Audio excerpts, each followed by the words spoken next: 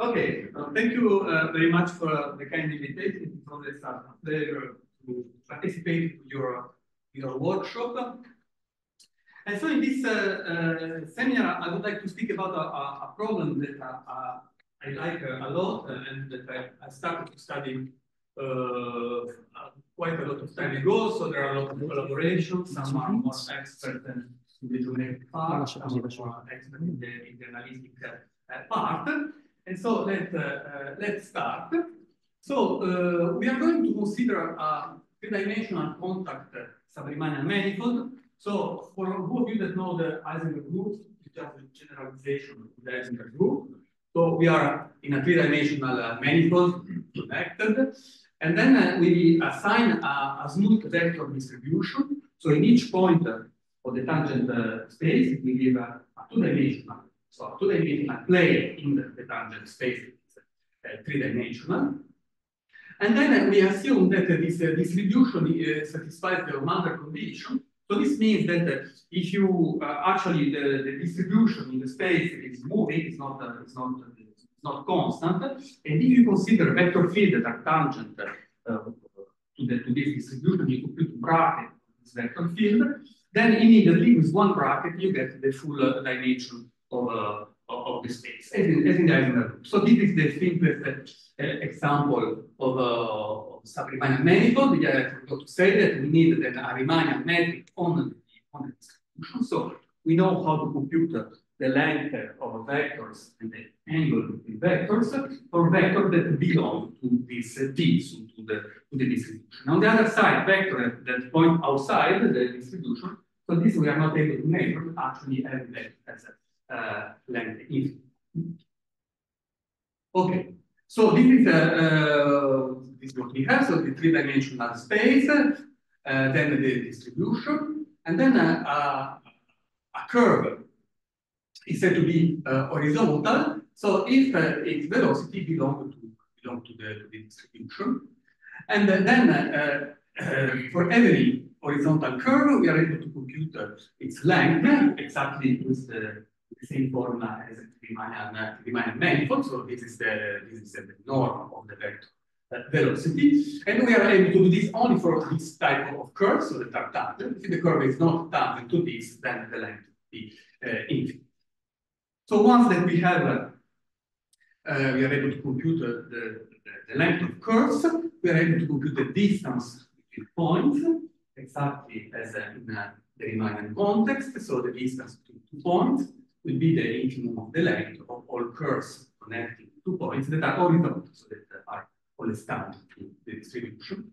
And the important point of all of the theory of sub-Riemannian geometry is the fact that the Ormander condition implies that this is a true distance, so that for every pair of points there exists a curve horizontal that connects them with finite length, so that this distance is finite.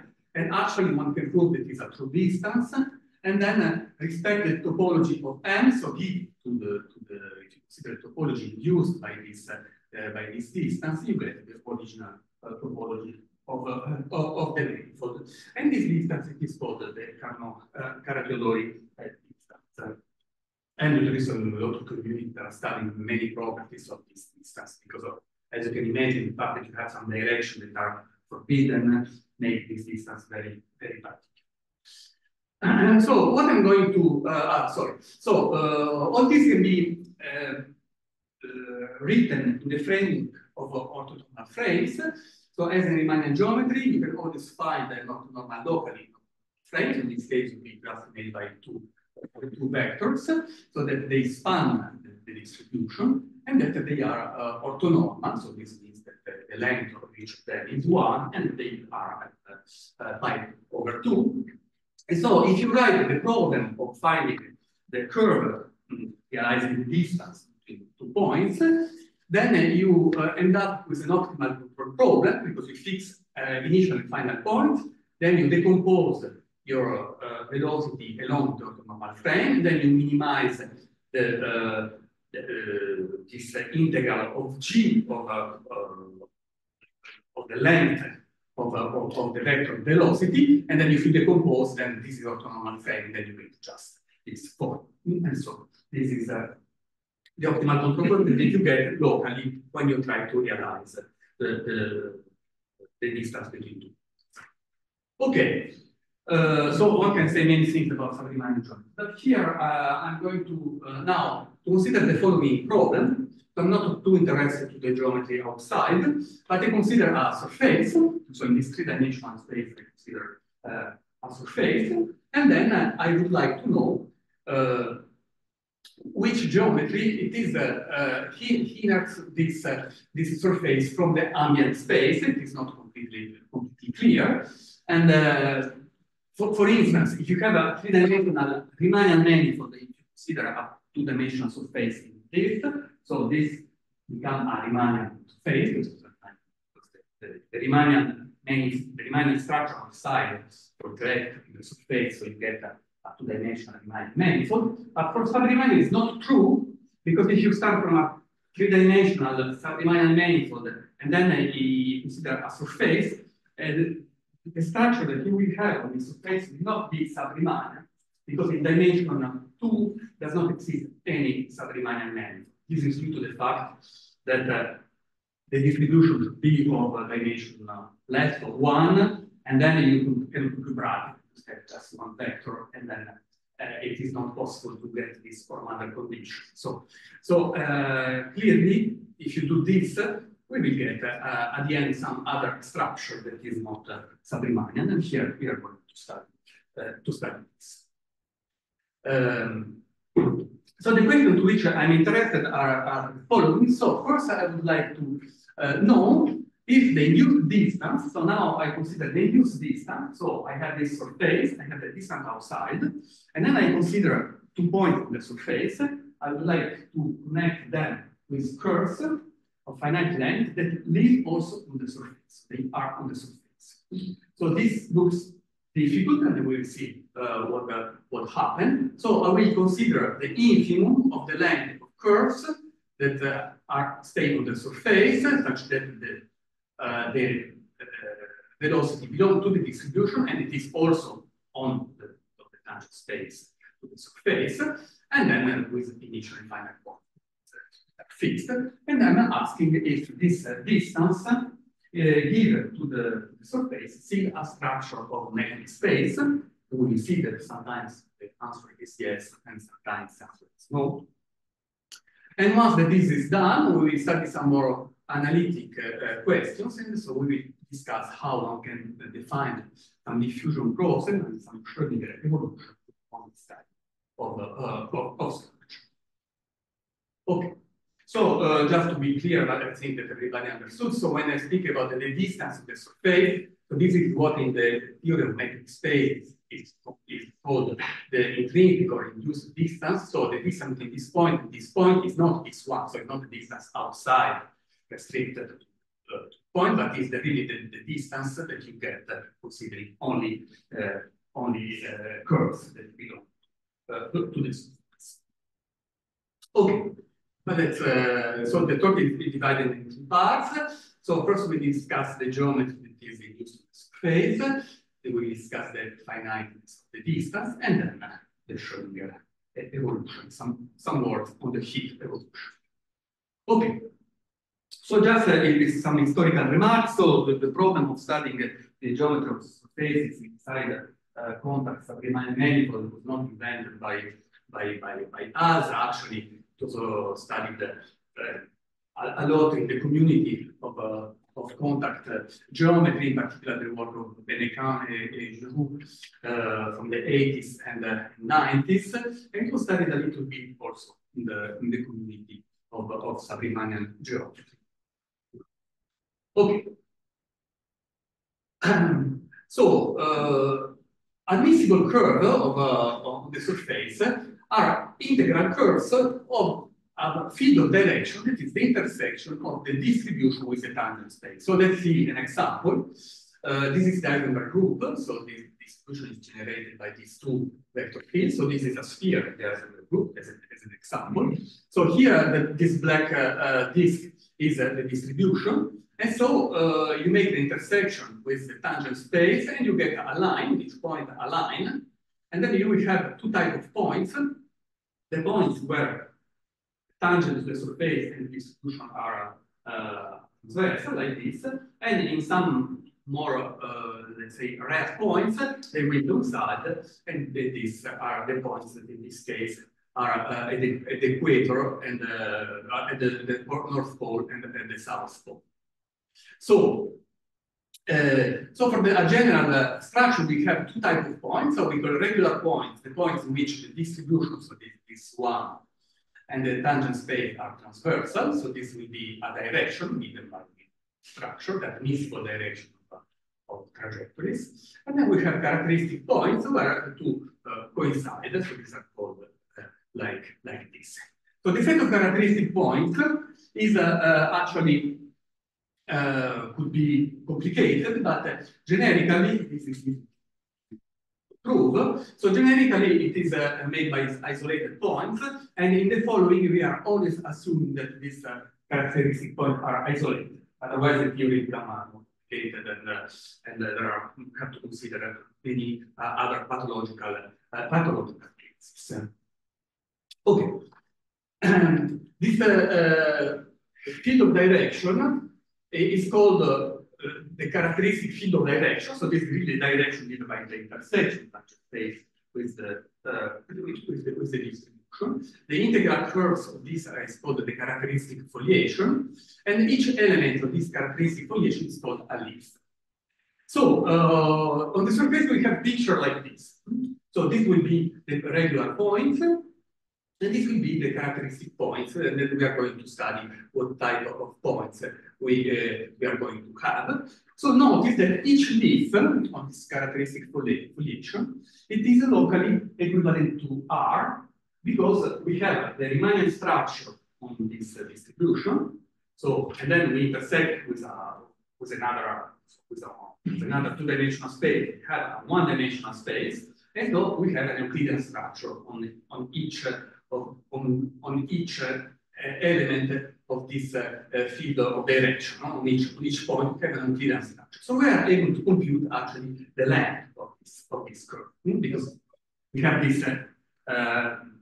We are able to compute the length of vector that belong to the distribution, and so we are able to compute the length of a vector here, because this belongs to the distribution by definition. So we see that the structure that we get on the surface, so this is the simplest observation from the external structure, is a foliation in which every leaf is locally equivalent to R. So we have this type of strange graph.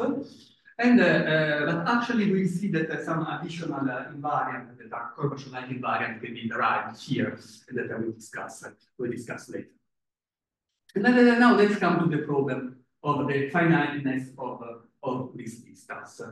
So if you want to know if your distance is finite, so you need to be able to connect the two points, for instance, this point here with this point here, with an admissible curve of this structure. That, for instance, here it is this red line. You should arrive here, then go here, then go here, and then you should compute the length of this, and the distance will be finite, the length of this line, of this line. It is actually finite. So the controllability, for this a controllability problem, because it means that you can go everywhere. The finiteness of the distance actually depends on two things: topological structure of this graph, because if your graph has no characteristic points, you have just some line like this, they never are attached one to the other one. The distance between 2 points that are not in the same line will be infinite, so will not. So it depends on the topology, and also depends on the fact that if it is true or not that the length of something that arrives here. So this is an Euclidean structure, but when you arrive to the characteristic point, the length in principle will be infinite. So we have to verify that actually the length is finite. Okay. For instance, a simple result that one gets by doing any computation, that if the characteristic foliation admit a periodic trajectory, then this distance is not finite, because then this you cannot go from the periodic trajectory to outside, and then so there are points that are at infinite distance. So it is very topological, actually, this way. Okay, so some example to understand if you, for a group of you that do not know the Heisenberg group. So if we have, for instance, an Heisenberg group, a vertical plane like this, so the distribution here, it is really given by horizontal line. In this case, this problem, the distance between this point is not finite. So it's finite only if you belong to the same line, but the distance between a point here and a point here is infinite because you don't have a way of connecting them. So just to show an example in which the distance is infinite. For example, if you consider a plane that is horizontal in the Heisenberg distribution, then the characteristic foliation has the shape of a star, like this. And here the distance is finite because to go from a point here to any other point, for instance, a point here, it's sufficient to arrive here to come back, and you immediately compute that the length of this is finite. And then in this case, this distance is finite. But notice that this is not a standard distance. This is what in France is called SNSF distance. So to go from any to city in France, you should pass through Paris. So this is absolutely not equivalent to the Euclidean distance. So it is some other distance. In United Kingdom, they have a similar name. In Italy, it's a little bit less like this. Okay. Okay.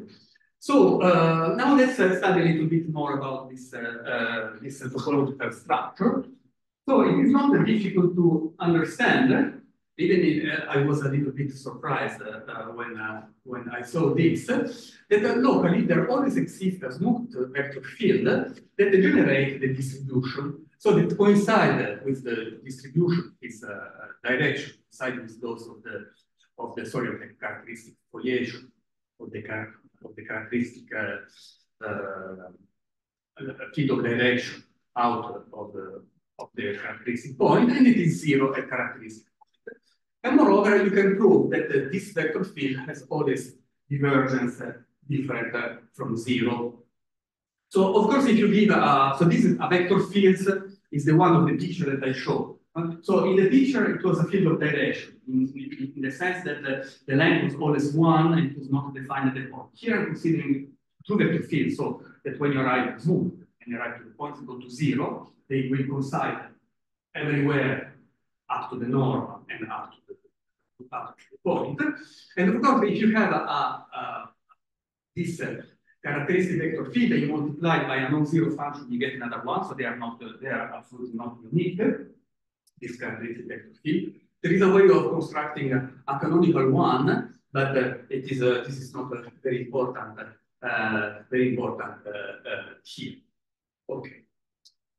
Let's go. So the first thing that you get, that I said I was surprised, that you get about the shape of this singularity, because this field of direction is actually generated by a vector field.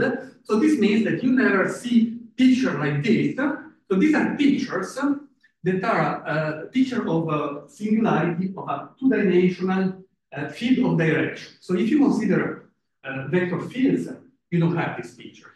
But if you consider just field of direction, so generically you have this type of singularities. These are singularities that are indexed half integer. I don't know if you never saw this type of picture. So different singularities, these are two singularities with index plus 1/2, and this is singularity with index minus 1/2. So these are the generic singularity of field of direction. Of course, this has the index. I say minus 1/2 because if you connect with another one, and then you connect them, and then you send this to 0, then at the end you get this, and this is a standard saddle with index 1. So this is minus 1, minus 1/2, minus 1/2. And the other one, for instance, this has index plus 1/2. If you connect with another one with index plus 1/2, like this, at the end you get something like this. index 1. Okay.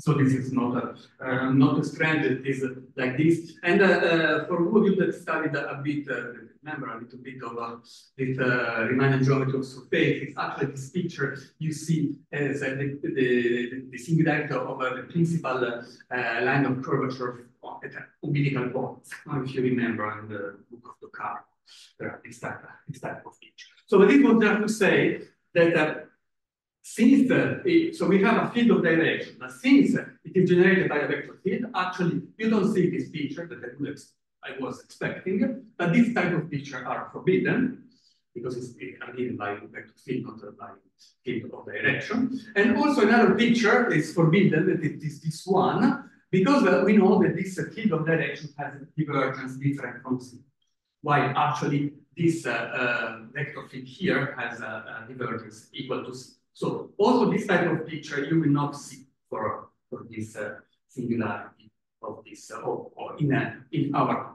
So the fact that this is forbidden for those of you that heard a bit about sub-Riemannian geometry, it is forbidden also for another very deep reason. That is the fact, so this was the main result by the 80s by Boscain, that said that every contact structure, dimensional structure, it is tight locally. That means that there does not exist an over-twisted disk. So what is an over-twisted disk? It is a disk, something like this, a disk like this, such that the boundary of the disk is an admissible trajectory, and such that the distribution, that is a tangent here, is not twisted. In sub-Riemannian, for instance, in Heisenberg group, for who of you that know, if you consider any disk, and then which the boundary is horizontal, then you realize that the distribution around the disk made half turn. It is obliged to make a half turn. So if it does not make any turn like this, then you say this is another twisted disk, and locally this never happens. So if you take a sufficiently small structure, this never happened. And of course, this is the reason why this is forbidden. Because if you have a picture like this, so this is made by a miscible trajectory, and there are no characteristic points. So the surface distribution is not rotating. Okay, so this was just, we are kind of restricting the type of singularity that we can find in this type of structure. Okay, so what we proved, it was to 2021 with Davide Barilari and Daniele Cannarsa, was the following theorem. So actually, we could prove that there exists a curvature like invariant that you can compute with this formula. So this is not invariant. This does not depend on the choice of coordinates and also on the choice of the characteristic vector fields that permit to understand which type of singularity we have. So if this is between minus infinity and minus 1, then we have a saddle like this. If this is between minus 1 and infinite, then you have either a node or a focus. So this picture here is forbidden, as I said. The case minus 1 is degenerate, then you can have some either a node or a saddle node or some other degenerate situation, but we are not too interested to this here. So if you can actually find which type of singularity we have with a curvature like Inman. Okay, so now I'm still trying to understand if this distance is finite or not. And so need to study the topology of this graph. And the first thing that we are going to consider, the problem is if the trajectory arriving to a singular point are finite, the length is finite or not. And one can prove that actually the length of curve arriving to the singular point, it is always finite. So the reason is not complicated. So when you have a vector field in the plane and you consider, for instance, a focus like this, so you know that the time that you need to arrive to the point, to the points is infinite, but the length is finite. You have to integrate an exponential, so this over. So in our case, the situation is not exactly the same, but the distance that you're computing, as soon as you arrive closer and closer to the singular point, become closer and closer to the Euclidean one. Because the distribution becomes tangent to they coincide with the tangent space. So at the point, we have an Euclidean structure. And so essentially, this is the reason why this distance is always finite.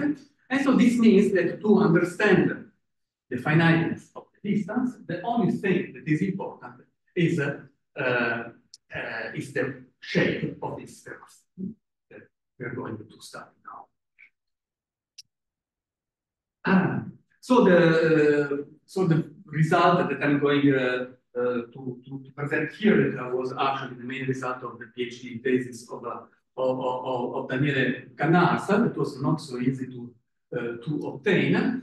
It is an interesting result that was actually answered to a question by Benecamp, that says that if you consider a surface that is that has a topology of a sphere in the Heisenberg group, so you take some potatoes in the Heisenberg group, any shape isomorphic to a sphere, and then you can prove that the induced extensive is always finite in this case. And I'm going to give a very rough idea of the proof now. So actually the result is much more general. So the result will work for every structure that is tight. I explained what means tight, and coorientable. So coorientable, so it is the fact that the distribution is given as the kernel of globally defined contact form. So these are global properties. But locally, everything looks like the Heisenberg group. And so if you're small enough, these two hypotheses are always if you're big enough and the structure is not tight, then this could possibly is not true. So what is the idea of the proof of this? So the idea is the following. For the controllability, singularity of this type, so singularity of this type and of this type, they are very good because they connect an infinite number of trajectories between them. So if you have close to the singularity, this point is a finite distance from this, and this is finite distance of this. It's enough to go to the singularity and come up. And what is not good for the finiteness of the distance are this type of points, because this connect only 4 trajectories. So these 4 trajectories are connected at finite distance, but this one not local. So you can imagine that the Euler characteristic of the surface play a role. But if you are a sphere, the Euler characteristic it is 2. So you can think you have at least 2 singularity of this type, or you can have more and some saddle box. You need the sum of the index for the sphere is equal to 2. So you can have, for instance, 2 singularities of this type, or 2 of these, or you can have, I don't know, 1 like this, and then 3 like this. So you make 1, 2, 3 minus 1, you make 2. So you see that on the sphere you have always more situations in which you connect an infinite number of trajectories than a situation in which you connect only 4. So this helps. Moreover, we know that we don't have any periodic trajectory because of the sphere. If we would have a periodic trajectory, this would mean that the structure is not tight.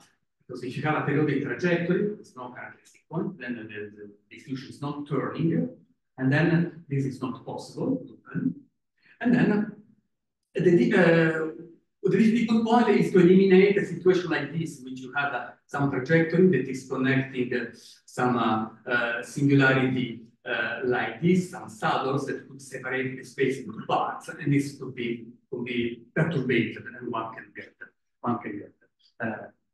the result, but it's not obvious. So the result is that this situation is impossible, or it's not an No, it's impossible. It is impossible. So the only point is that these characteristics point are isolated. So this is news. So it's not a generic result, it's a result of what it is. So notice that, so this is a sphere and there is a group. So the type of metric space that you generate in the surface, it is a space that is not compact, because if you want, so you have the equator of your sphere, and you want to go from a point, so the distance between 2 points in the equator, it is always the same. For every point, because you have to go to the North Pole and then to come back. So the distance, all these points are at the same distance one to the other one. And so if you consider a sequence of points here, you cannot extract any converging subsea. So this space is not compact. So this is a way of giving a structure of a non-compact metric space to a manifold that is actually compact topological space. Actually, the two metric give a different topology to the sphere. Okay, so this was about the sphere, and as soon as you have surfaces with more holes, you could imagine you increase, you decrease the Euler characteristic if you increase the number of holes, and you could think that so you, as soon as you have more holes in the surface, you have more singularity like this with negative index than singularity with positive index. And for instance, if you consider a torus in the Heisenberg group, you can see that the torus has this torus either has the foliation is either periodic or dense, and then this clearly is not finite because you cannot connect the different poles. And the general result that we proved with Eugenio Bellini, is a student of Carinzi and Andrea Gacciotto. It is that if you are in consider a compact orientable manifold of higher genus than one, then you can embed the surface in this compact subliminal manifold. Either you can render this distance finite or infinite. You have the two possibilities. So to render to prove the non-finiteness, it's enough to create a surface which you have only saddles. If you have a surface you have only saddles, then you can connect only 4 trajectory for every singular point, and so the distance cannot be finite. And then for the finiteness, actually you can deform a rectified vector field like this in something of this form. You see here I have a come si dice pettinare in inglese?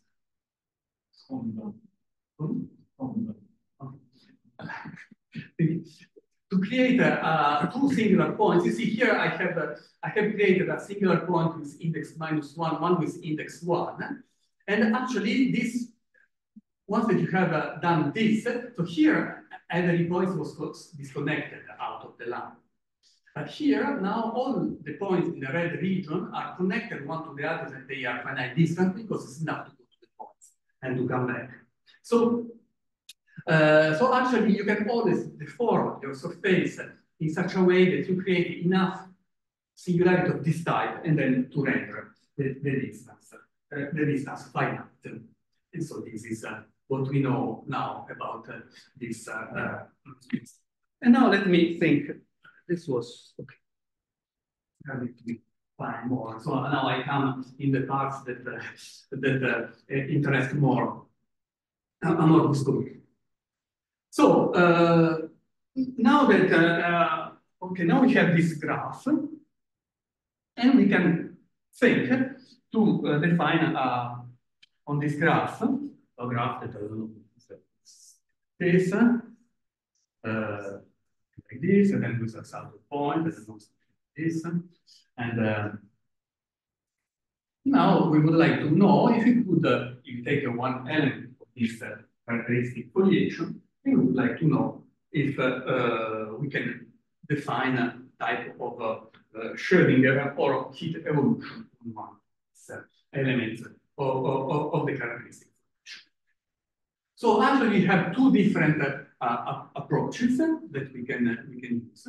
So the first one is an approach in which we say each of this line, it is an Euclidean space because we have to compute the length of vector tangent here, come from the sub-Riemannian structure outside, and then since we are in a one-dimensional manifold, there is no geometry there, and so one could just consider the arc length and then consider the Schrödinger of the heat equation for this Euclidean length, and so we end up with Schrödinger or a heat equation in dimension 1 with possibly some endpoint that should be studied, and so one can put some Kirchhoff condition at the point, study all of this, and so this study we have not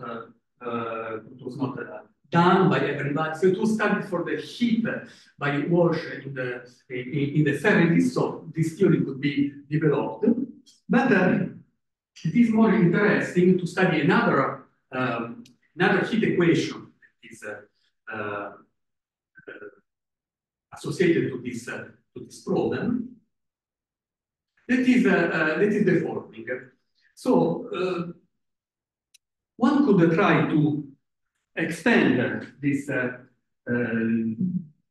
sub-Riemannian manifold to a Riemannian manifold. So there is a canonical way of doing by adding one more vector field in this three-dimensional space, giving a norm of 1 over epsilon and then sending epsilon to 0. So there is a canonical way of doing this contact manifold because there exists a vector field that is transversal to the distribution is canonical, and one could extend the metric in this way. So this is somehow forbidden by people of the Shop school as I am, but actually we did without telling to him. So because actually it's very interesting because he always says to us that we lose everything, we make this Riemannian approximation, he's always right, but we did in case. And so what happened, it is that if you do this, so if you extend a sub-Riemannian negative to a Riemannian 1, and then you pass to the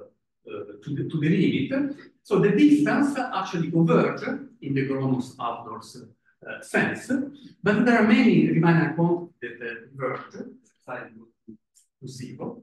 The metric itself diverge because you have this direction that become impossible. So, so the metric we have one eigenvalue going to infinite. The Riemannian volume also, of course, it is diverging. But if you go to surfaces, so if you consider surface in this three-dimensional Riemannian manifold, we extend it to Riemannian and we send epsilon to 0. There are two things that converge in a little bit mysterious way. So the first one is the Gaussian curvature. So you consider the surface embedded in this Riemannian manifold, or has this Gaussian curvature, you send epsilon to 0. You would expect that this diverges, but actually this converges to something. This was noticed by not so many years ago by Ballon, Tyson, Becky for the Heisenberg group, and also the Laplace-Beltrami operator on the surface converge to something. So actually, we have a little bit more structure on this surface come from this extension, and one can prove that the Laplace-Beltrami operator, this Riemannian extension, so converge to the divergence of the gradient, where the divergence is computed with respect to a volume that we call omega 0, that is a volume that is on the surface that comes from the volume that we have in the three-dimensional space that is called the Pop volume that always exists in this sub-Riemannian manifold that we contract in the sub-Riemannian normal. So I will not enter in details here, but on the surface we have a two-dimensional volume that it is well defined everywhere except to characteristic point where it is 0. And then to the divergence of the gradient, because this is the standard Euclidean gradient on the one-dimensional structure. So this is, if you compute this operator, now I would like to use this operator to study the heat and Schrödinger equation. If you write this in coordinates, in the coordinates, we have only one coordinate here, the arc length here on this line. You get an operator of this type. So you have your second order Laplacian, and then you have a first order operator that term that depends on S, and we call this the Laplacian on this line.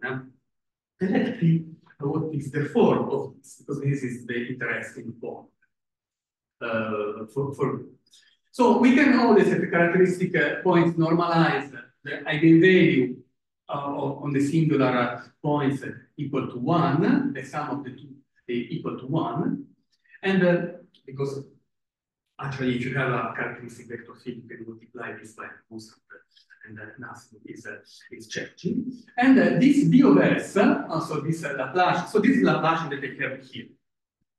So as I said, here I have two choices. So either I use d2 over dx2, S is the arc length, or I use this other one, d2 over dx2 plus B of S dx.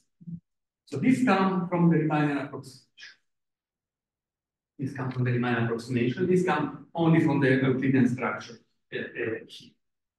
And so this B of S, it is something that is diverging. So on a focus, it is 2 over S, and on a node or on a saddle is 1 over so lambda is eigenvalue divided by S. So you see we have a Laplacian with a first order term that is diverging, and for which it is interesting to study the self-adjoint extension. So see first it is a self-adjoint this operator.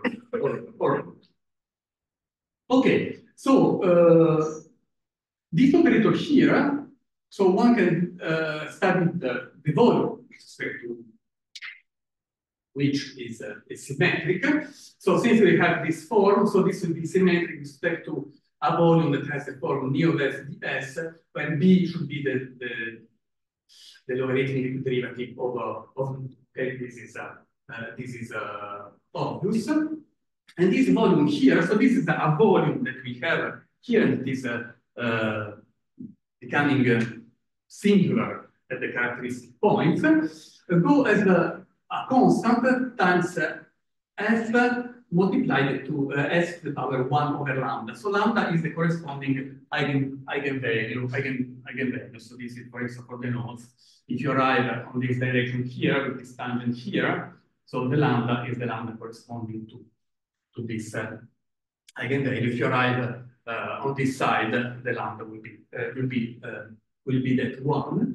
And so you see that this one can either go to 0 or so can either diverge or go to 0 depending on the sign of time.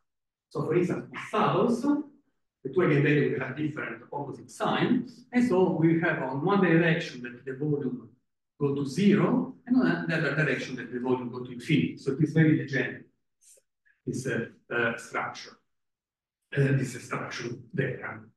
And so what maybe this I don't okay. Just to say that after this volume could be obtained as an integration of the measures in space, but let's concentrate a bit more on this operator. So we have an operator of this type, and for Schrödinger, it is always useful to make a unitary transformation in the space to go to L2 of the S, so of the Euclidean volume, and this permits to transform this first order term in a potential, and then the potential it is you can express in terms of B. And so you can either use this operator here or the original operator. So this will be with respect to his volume, and this with the potential will be with respect to the Euclidean volume. And once you do this, you can study how this V of S is diverging. So V of S is going as 1 over S for Fauci, and otherwise it's going as 1 over S squared. So you see that for the self-adjoint, this will have some difference. You know this better than me. So we use the famous result in the grid sign that says that an operator of this type, S squared, is essentially self-adjoint if and only if C is bigger or equal than 3 over 4. And so this permits to understand that if we have self-adjointness or not when we arrive here, but I separate, of course, on the self-adjointness on the different endpoints. And if it is self-adjoint, this means that there is no communication. It means that if you have a wave function here, this could arrive somehow to the singular points, but you will not be able to send somewhere else in the graph because the evolution is defined completely on this part. On the other side, if it is not essentially self-adjoint, then this means that when you arrive here, you could study some Kirchhoff-like self-adjoint extension and then send your wave function on the different lines of the graph, depending on the self-adjoint extension that you are seeing. Okay, and so the result about self-adjointness is the following. So it's written in terms of this curvature-like invariant. So if this is this curvature is less than -3 over 4, then you have a focus, and on a focus, we are never essentially self-adjoint, because you remember this was 1 over S. So 1 over S is you're never is not strong enough for self-adjointness. So for nodes, we have two situations depending on the value of this curvature-like invariant. So either you are not essentially self-adjoint anywhere, or you are essentially self-adjoint on all the curves except 2. So this means, for instance, in this case, you could only have a flow along this line.